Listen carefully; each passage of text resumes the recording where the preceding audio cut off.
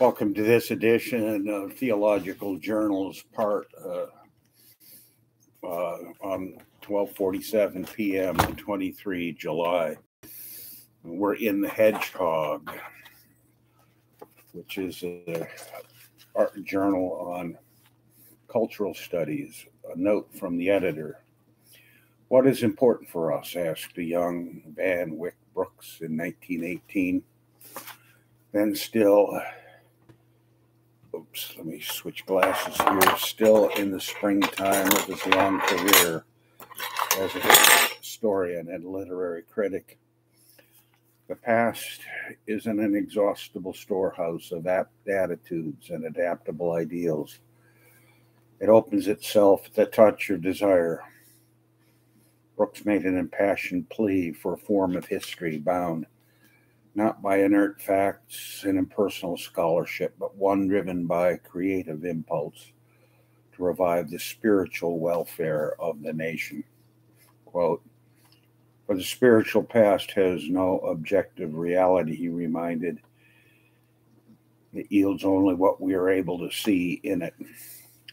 What Brooks looked for and what his generation of young intellectuals and progressive historians set about writing was what he called the usable past.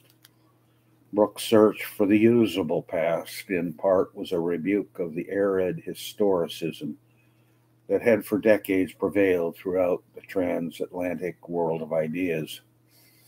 The master critic of that world was Friedrich Nietzsche, whose 1874 essay, The Use and Abuse of History, provides the inspiration, not to mention the title, of this issue's theme. The essays therein variously critique one or more of the three types of historiography that the great German thinker described: the monumental, which celebrates the great deeds of the past as patriotic inspiration of the contemporary nation; the antiquarian, which looks back on the past with nostalgia and pious reverence; the critical, which seeks a break from the past by exposing its injustices, corruptions, and other failings. Each approach, in Nietzsche's view, has its merits and shortcomings, but each can be used in service of renewal for the purpose of life today. An invitation to the uses of history, however, should be accompanied by a warning about the dangers of making history too immediately useful, which is to say, too instrumental. By the time of the esteemed Southern historian Van Woodward took the lectern as president at the 1969 meeting of the American Historical Association, he could look back on more than 2 decades of almost uninterrupted growth in higher education and at a profession that had become complacent in its search for the usable past. Alarmed by what he called an instrumentalist view of historiography, then rising in popularity and using history as an instrument of political and social action, Woodward took aim at those who assumed it was the duty of the historian to discover, record, and celebrate certain American values. What Woodward had grown ambivalent about was the allure of presentism in the study of history, even if it was a feature of intellectuals' understandable desire to use their knowledge to change the world. History is far too important a thing to be reduced to a special possession of a class of experts, however well or ineptly they study it. Indeed, as the Hungarian-born historian John Lukács points out in his magisterial Historical Consciousness on the Remembered Past, we are all historians now.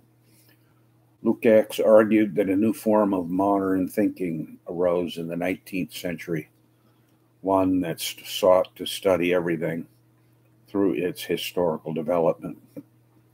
So Jean-Baptiste Lamarck came to see biology not as something static, but as a product of evolutionary inheritance across the vast stretches of time. So too, John Henry Newman came to see Christian theology as not something believed everywhere, always, and by all, but as the product of dogmatic development. As Dutch historian John Huizinga put it in 1934, historical thinking has entered our very blood. Lukács called the modern form of thinking historical consciousness. We'll resume that as we pick up the Anglican Journal.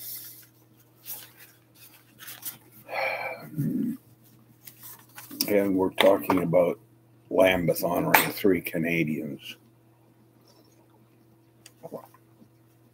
Announcing the awards in March, the Archbishop of Canterbury's office cited MacDonald's nurturing of Indigenous ministry as the Bishop of the Episcopal Church in the Diocese of Alaska, a post he held from 1997 to 2007. His selection as the first national Indigenous bishop of the Anglican Church of Canada, and his guiding role in the emergence of the self-determining Indigenous Church. It's an honor to receive the cross of St. Augustine, said MacDonald at the time. The greatest part of the honor is that the Archbishop of Canterbury has affirmed the work of our sacred circle and the elders of the sacred circle, who've absolutely guided every aspect of my work and who, each of them, deserve this reward.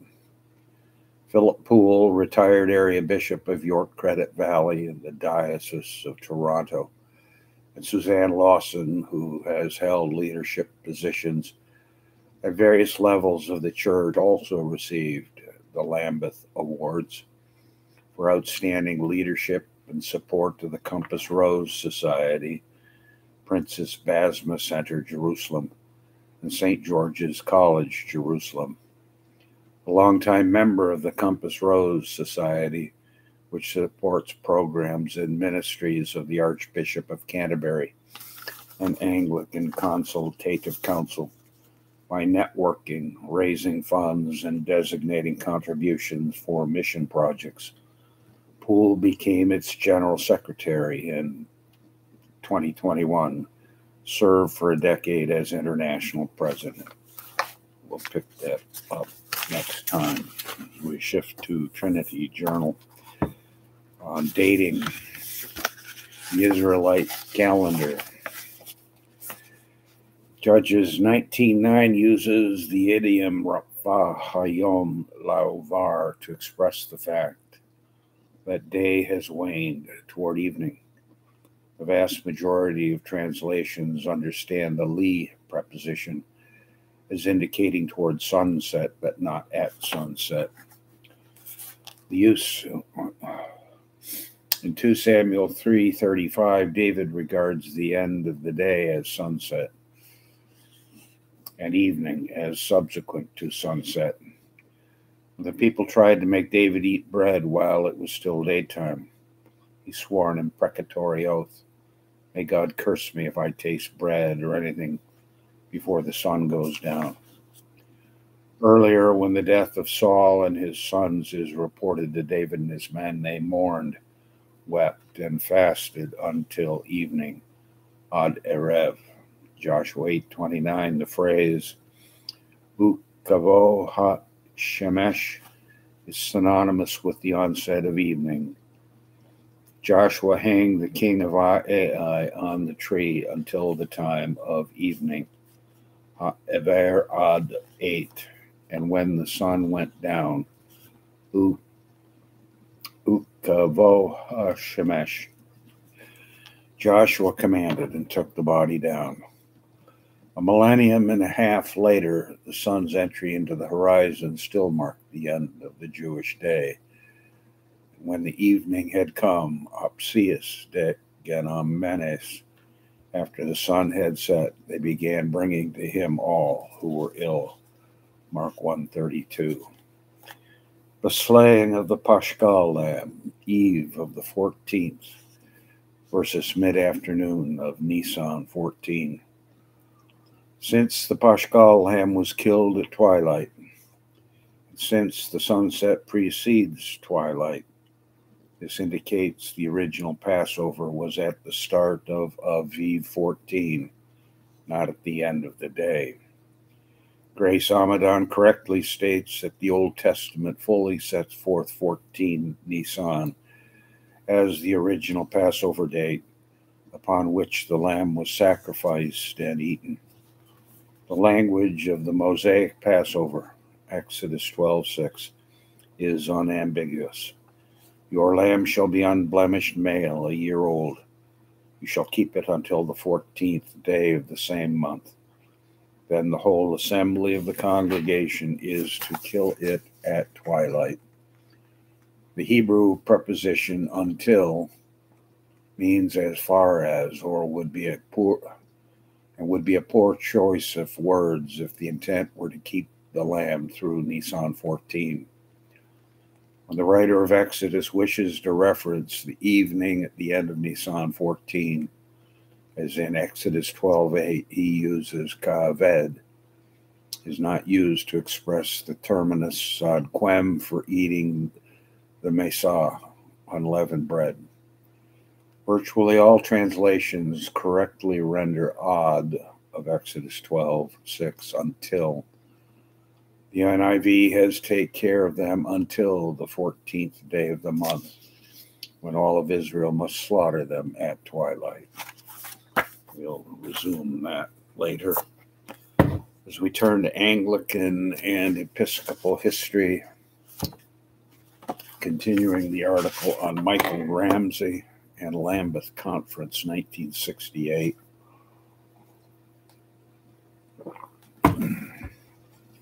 Once the conference was underway, its course was only the president's control to a limited extent. The 33 subcommittees deliberated, and their findings were filtered up through the sections into plenary sessions, after which different groups of bishops wrote their reports, which in turn came back to the plenary discussion. It is difficult to assess how Archbishop Ramsey shaped the resulting set of reports and resolutions from the chair, although in general he intervened relatively little, and less so than Fisher in the 1958 Lambeth Conference, which at least one bishop was known to have regretted. Some level of dissent was surely inevitable, whatever he might have said. John Macquarie, a visitor, recalled some disagreement with Ramsey's intervention in relation to intercommunion. One American bishop felt that he had been brusquely dealt with from the chair, but such moments were only as frequent as to be expected in any large and lengthy meeting, 1968. The two observers, Simpson and Story, thought Ramsey had retained the respect of all factions within the conference and had entered the conference and left it as a great leader of Anglicanism and Christendom.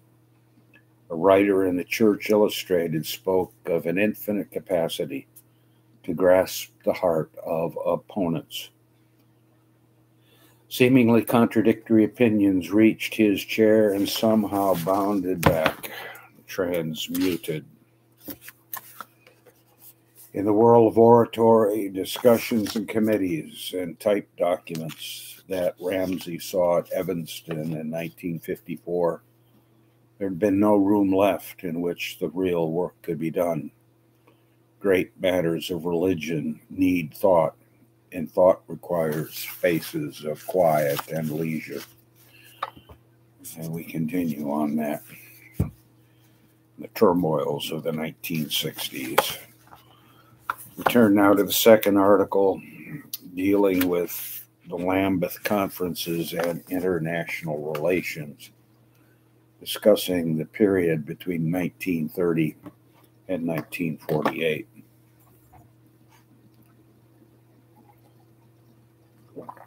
Conventional diplomacy insisted on a division of domestic and foreign policy. What a government did in its own territory involved the sovereignty of that nation and could be barely touched by authorities abroad. But in the 1930s, Anglicans found this assumption impossible to maintain. Lang repudiated the advice he had solicited in 1933 from the British Foreign Office and protested often against the persecution of Jews and Christians in the Third Reich. These actions were consistent with the resolutions of Lambeth Conferences, who sought to identify the causes of war in domestic injustice. As the hopes for peace were eroded by the assertions of dictatorships, Lang found a vigorous role in the diplomatic controversies of the years leading up to the outbreak of war in September 1939, striving to prevent the conflict by trying to build a common front with the Pope and other church leaders. In 1940, George Bell became a member of the Grotius Society. By this time, he was profoundly involved in German affairs, most significantly the German church struggle and the refugee crisis which the Nazi persecution of the Jews provoked. Bell spoke on behalf of negotiations with Germany in 1940 and found little support. It was his view that war could only maintain Hitler in power, whereas in peace he would be more vulnerable to those who sought to depose him. For Bell, the war of 1939 to 1945 was not a war between nations, but a conflict of ideologies, in which many Germans also sought to resist Nazism and end the destruction. But Bell was also adamant that the Allied powers must maintain the standards of international law. And in February 1944, he protested against the obliteration bombing of German cities in the House of Lords, citing the Hague Regulation of 1907 and the rules set down to govern aerial warfare in 1922 Washington Conference on the limitation of armaments. Archbishop William Temple disagreed with him.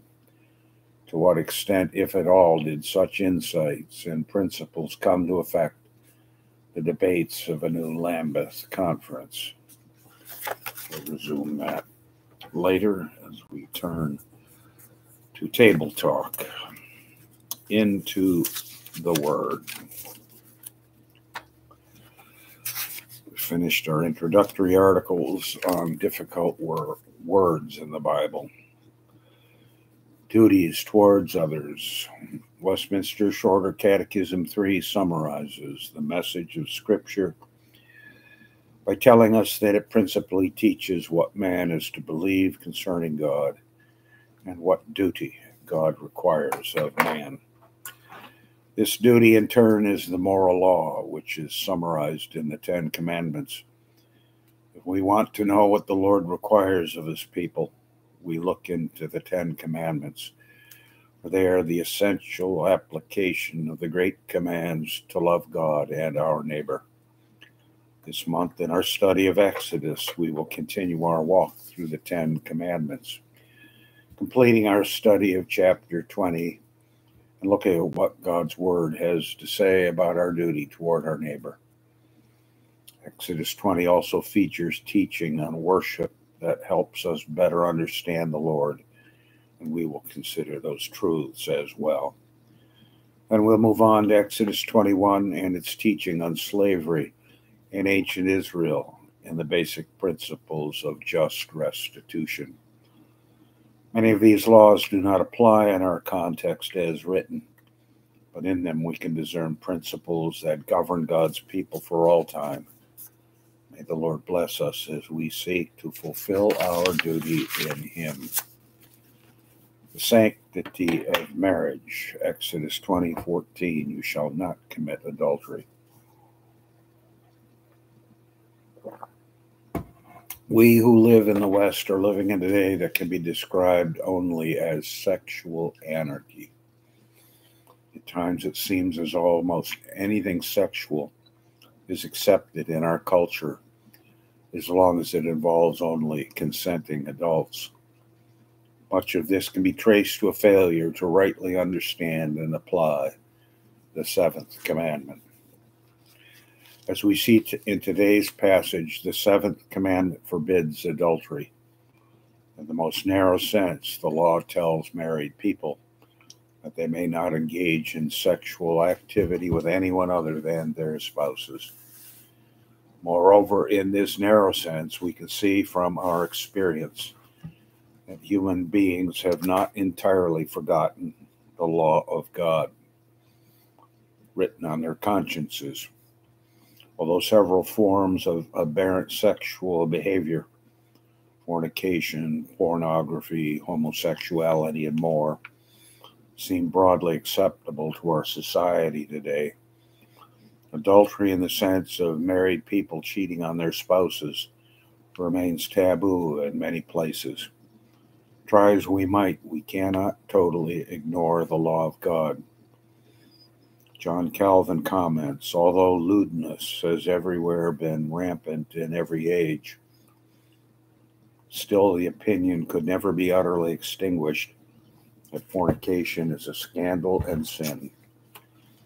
By outlawing adultery, the seventh commandment establishes the principle that the only proper place for sexual activity is within the confines of marriage.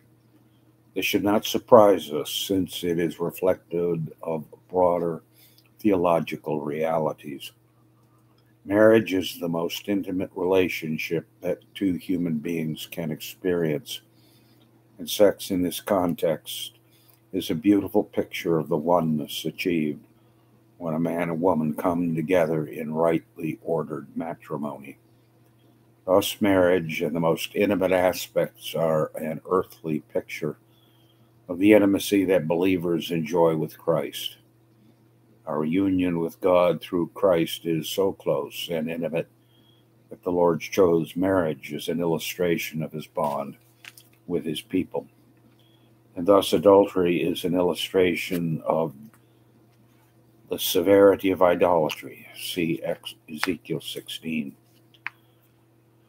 Just as idolatry is the most severe betrayal of creatures, especially professing believers, against their Creator, adultery is perhaps the most severe betrayal of marital vows. By extension, that puts sexual sins in a special class of lawlessness, whose ramifications are often more extensive and damaging than those of other sins. Delighting in one's spouse. Proverbs 5:18 and 19, let your fountain be blessed, and rejoice in the wife of your youth, a lovely deer, a graceful doe. Let her breast fill you at all times with delight. Be intoxicated always in her love. The Ten Commandments serve as the foundation for all the other laws that we find in Scripture, as seen in their prominence in the Old Testament and repetition in the New. Consequently, each of the commandments of the Decalogue or Ten Commandments establishes a principle that is then applied to other situations. The extensive laws against incest, homosexuality, and bestiality, and so forth that we find in places such as Leviticus 18 makes sense only in light of the fundamental axiom that the proper context for sexual behavior is the marital relationship between a husband and wife. All other sexual sins can become prevalent only if our confidence in the truth of the seventh commandment is weakened. In the seventh commandment, prohibition of adultery, we find the commendation of adultery's opposite, namely chastity. Today, people think chastity refers to complete absence from sexual activity in every context, that is not accurate. To live a chaste life is actually to view sex in its proper context and to live according to God's law in the area of human sexuality. Thus, all people are called to chastity. It is just that chaste living looks different for married people than for unmarried. Married couples who enjoy sex only within the context of their marriage and single people who refrain from sexual activity are both following the principles of chastity given in Scripture. The seventh commandment gives the positive duty of chastity, and in the marriage relationship, chastity includes enjoying sexual activity. Historic Protestantism especially has understood this well. Within the Reformed tradition, the Puritans, contrary to popular belief, are known for celebrating the sexual union of husband and wife. In doing so, they turn to passages such as Proverbs 5, where the instruction to the young man to avoid adultery includes the command to enjoy sex with his wife. The right response to temptation to sexual sin involves not only abstaining from forbidden sexual acts, but also encouraging marriage and channeling sexual desire towards one husband or wife. In fact, the Apostle Paul commands spouses to give one another their conjugal right. Sex is God's gift to provide intimacy and pleasure and to strengthen the union of husband and wife. So let us each delight in the wife or husband of our youth. We turn now to Standard Bearer and the article Pre-Synodical Sermon on 1 Corinthians 13.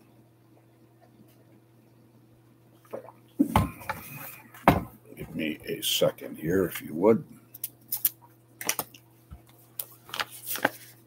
What duties am I performing in my life without love? What am I simply doing out of a sense of duty without love for God or the ones I serve? What religious activities of prayer, of worship, of giving, of suffering for Christ am I busy with in an entirely selfish way, perhaps to be seen of men, and with complete absence of love for others? I may have knowledge, I may have strong faith, I may even give my body to be burned, but without love, all this accomplishes nothing and has no value. And so also for the church, like Corinth, we may come behind in no gift, but without love, we are worthless.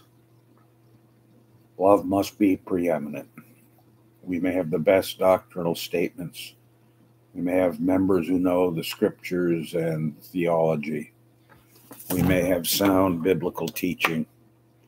We may have the most reverent and God-honoring worship. We may be busy in evangelisms and mission. We may do all without love. Without love, there's no profit. We have failed. These words are confronting and convicting. Let all things be done with charity. When I think about how I am thankful for God's unfailing love toward me, I am glad that I know and experience the love of God through Jesus Christ. I appreciate that God sheds abroad this love in my heart through the Holy Spirit. I am thankful that this fruit of the Spirit is displayed by others toward me. And I pray that the love with which God has loved me may be evident in my attitudes, words, and behavior toward you. May God bless this word to our hearts. And then there's an editorial coming up, which we'll pick up next time. We turn again to Standard Bearer, the June issue, and the report of classes by Reverend Spont, the stated clerk. First PRC of Michigan, Holland, Michigan, hosted Classis East in Redeemer Christian School building in Zeeland, Michigan. After Reverend Bill Langrick declared classes properly constituted, Reverend Dennis Lee assumed the chair and presided over the business meeting. Recognizing the importance of making decisions in harmony with Scripture as set forth in our Reformed confessions, Classis requires every first-time delegate to sign the formula of subscription. 2 delegates attended Classis for the first time and therefore signed the formula. Classis exercises mutual oversight by receiving answers from each member church to the question found in Article 41 of our church order. Reverend Lee asked these questions and received satisfactory answers from the delegates representing the 19 churches of Classis East. The stated clerk gave his report regarding his work over the last 4 months. The reporter for Classical Committee fell sick and was absent, which means the committee will have an extended report at the end of September meeting of Classis East. Classis adopted pulpit supply schedule for 2 vacant congregations in the East, Grace PRC and Hudsonville PRC. At its March 2022 meeting, Classis West requested that Classis East assist in providing pulpit supply. In light of the positive change in circumstances, Classis West has 1 less vacancy due to Reverend Marcus's acceptance of the call to Peace PRC. In previous sessions, Classis East has appointed 2 special committees. One committee reported that it did not have a report on its mandate to propose changes to the rules of Classis regarding the distribution of the agenda. Classis thanked the committee for its work so far, encouraged the committee to continue its work. 2 consistories asked for the advice of Classis before continuing the work of Christian discipline applied to members of their congregation.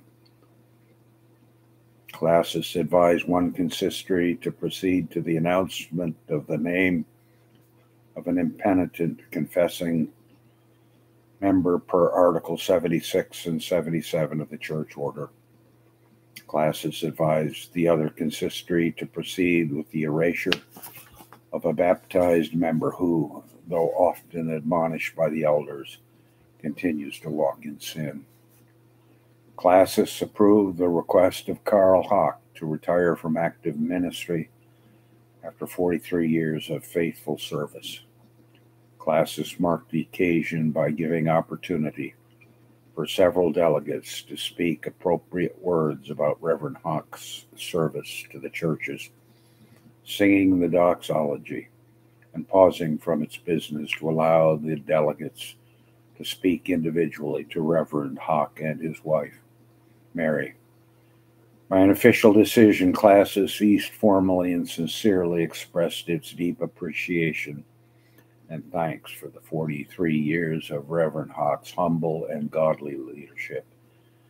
Contingent upon the approval of Synod 2022, Reverend Hawk's retirement will become official on September 1, 2022. The catering committee of First Holland PRC did an excellent job of taking care of the delegates during various breaks and lunch. The women well deserved the thanks expressed by the chairman, Reverend Lee. The expense of the meeting totaled $1,161. For its next meeting, Classis will convene on September 14 at Byron Center, PRC. After the vote to adjourn the meeting, Reverend Lee closed with prayer.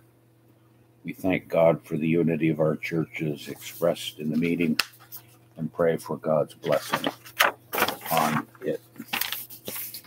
And next time we'll turn to news in the PRC. We turn to Biblical Theca Sacra.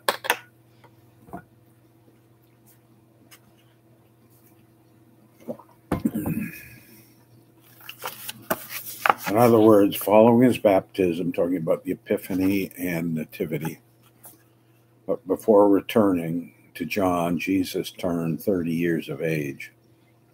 Close reading of John finds that 7 days were fulfilled between Jesus' return to Bethabara and the wedding at Cana. It was at this wedding that Jesus performed his first miracle, turning water into wine, and manifested his glory to the disciples.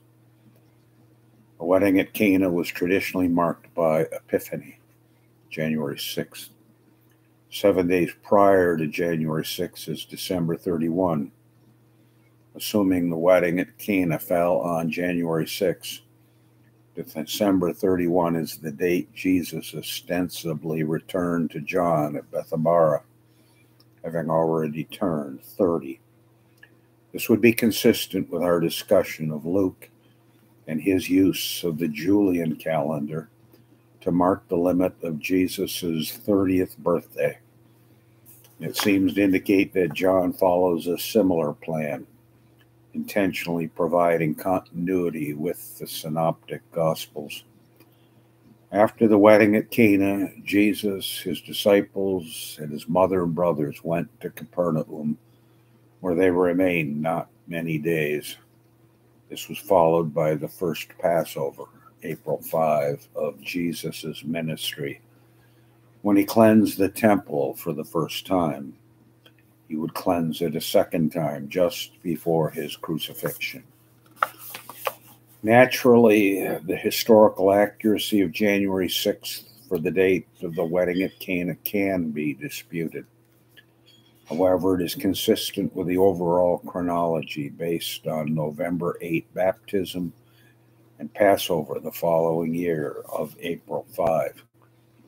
But that Jesus had turned 30 at or near the end of his fast and temptation before he began making disciples and teaching is almost beyond question. Moreover, since these events appear to be crowded into the closing days of AD 29 and the beginning of AD 30, the early winter birth again appears to be historically validated.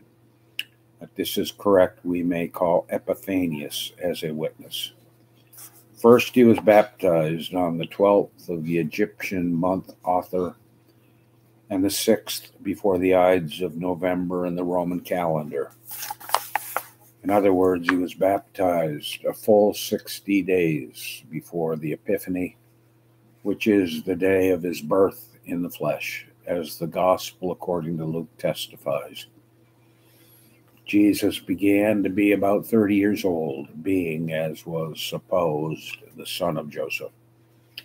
Actually, he was 29 years and 10 months old, 30 years old, but not quite, when he came for his baptism.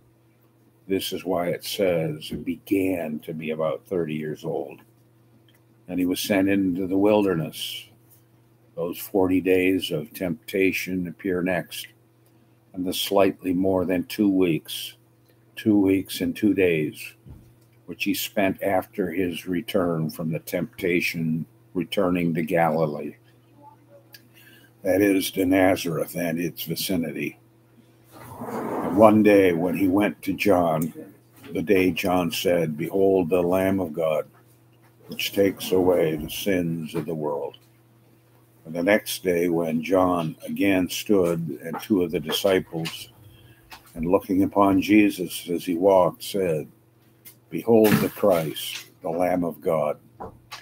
Then it says the 2 disciples heard him and followed Jesus. Epiphanius, I think 4th century, as memory serves. And now for modern Reformation. The interview of Dr. Daniel and the analysis of the Coptic Church in Ethiopia and the Ethiopic Evangelicals. Interesting article. Dr. Daniel did her PhD on this subject, compare and contrast. Question: This is an interview now. What positive examples and conversely warnings from experience can be learned as lessons from Ethiopian theology and history in regard to doctrinal controversies? Answer. Positive things we learn from mission history in Ethiopia is the act of indigenizing Christianity. Christian expressions are intertwined with the culture, and they become part and parcel of one's authentic identity. Indigenous expressions of theology are preserved and passed on from generation to generation. We can also learn from maintaining monasteries as centers of learning, solitude, and prayer. What may serve as a warning is that revivals were not handled well in the history of the Church of Ethiopia. God's acts of awakening the church have been nearly quenched throughout our history. We are to work on listening to one another in true humility and acknowledging our common heritages. Question. What do you pray for the future might hold for evangelicalism and the EOC? Answer. To some extent, the EOC and evangelicals have a desire to work together for a number of reasons. One of the reasons is the internal turmoil they both faced. Both evangelicals and the Ethiopian Orthodox Church have experienced strong storms, which in the case of the Orthodox Church came near to splitting it. Evangelicals, on the other hand, are looking for a more stable and orderly church government. Thus, their admiration for the EOC's indigenous Christian values is growing, and disciplines such as fasting, order in worship, and spiritual mentorship are being sought after. The government is also playing a role in enforcing peace between religious bodies in the country. The government brought together major religious organizations and formed an interreligious council.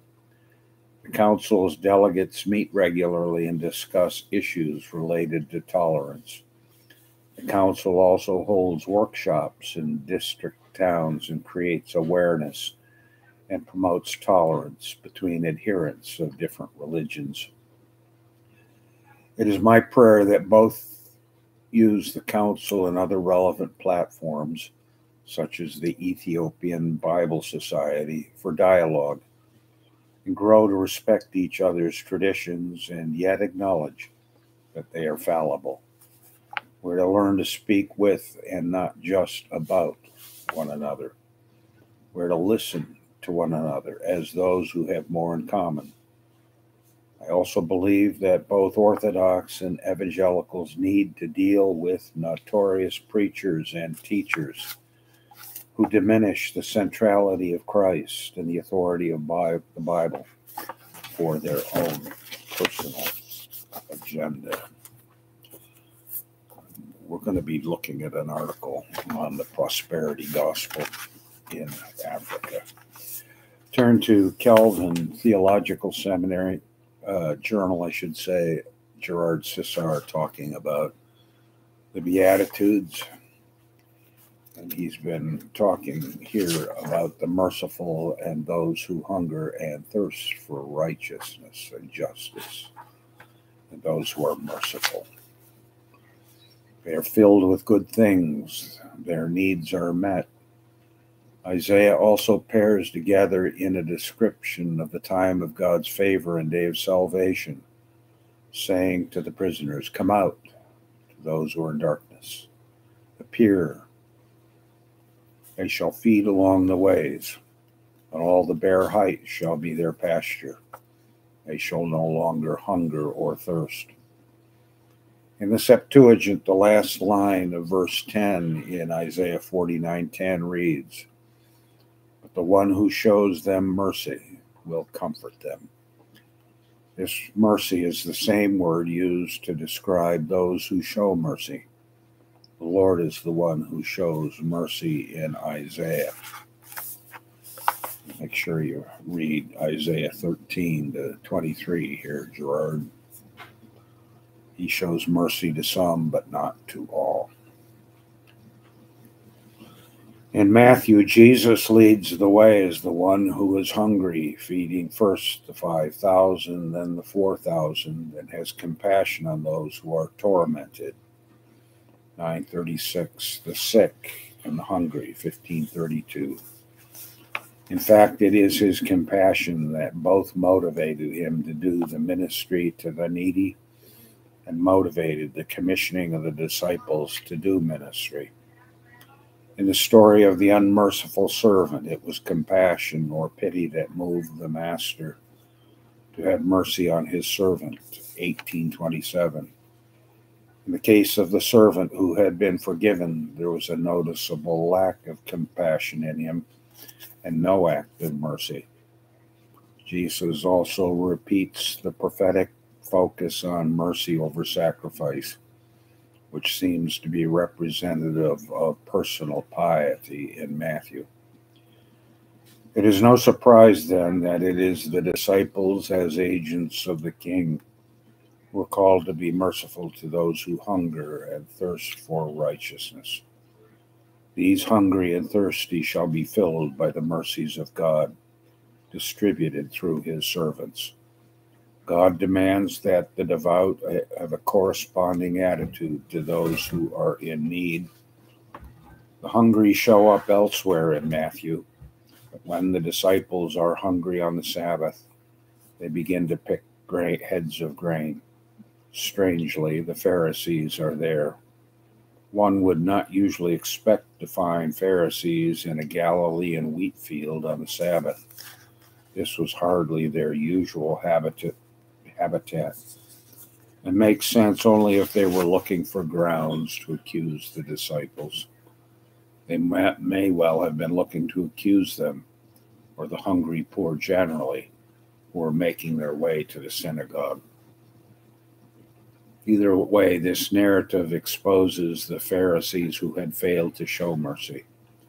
Their failure to show mercy gets to the heart of the Pharisaic problem from Matthew's perspective of neglecting mercy. We turn to Westminster Theological Journal. I've got a comment here from a student of Turin. Upon finishing up with Whittius, whom do you suggest reading? Well, certainly Turretin, and Whittius is good. I have Bavinck, Burkov, and Brockel sitting on the shelf. Would like to hear your suggestion. Well, certainly Burkov and Bavinck. I've only read a couple of his volumes, and it's been so long ago that I don't quite remember. And I've not read Wilhelm Brockel, but have at it. Have it, all three of them. I'm working through Burkhoff now. And the systematic queue is full. I'm going to redo Calvin on the Institutes. It's been a while. And I'm not sure where else I'm going to go after that. But certainly Bavinck, Brockel, and Burkhoff. And I know the other one. After the Institutes, I'm going to retour Turretin's 3-volume set. That's coming up. That's going to take me a year or two to finish those 3 volumes. Slow reading now.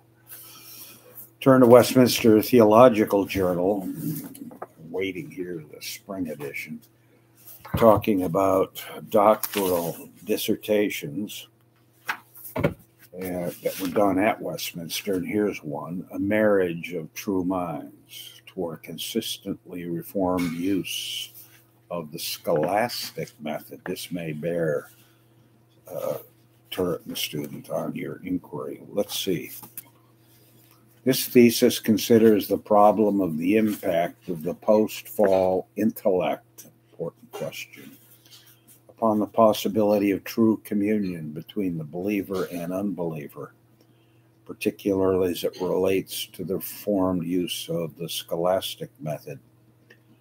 This historical and apologetical study concludes that a consistently reformed use of the scholastic method requires the grounding assumptions of a Van Tillian epistemological framework. Chapter 1 accepts the research which indicates the scholastic method is principally just that, a method. Further, it accepts the idea that common notions, an idea important to medieval and post-Reformation scholastics, may offer a possible way for true communication to obtain between believer and unbeliever. In light of man's post-fall plight, the question I then seek to answer is, are common notions an epistemologically reliable grounding for the scholastic method to effectually communicate content between believer and unbeliever? Chapter 2 addresses Thomas Aquinas' view of the post-fall intellect. I argue that Thomas maintains the sin of ignorance as located in the intellect, and he holds that the sin of ignorance willfully neglects the truth which common notions are supposed to communicate. Thomas, however, does not make it clear whether the sin of ignorance truly remains within the intellect or whether the will, with its sin of malice, intrudes upon the intellect, causing the intellect to neglect truth. Thus, I argue that Thomas's way of framing post-fall human epistemology does not satisfactorily answer the question. This is true in part because of Thomas's lack of clarity regarding how sin remains located in the intellect without the intrusion of the will.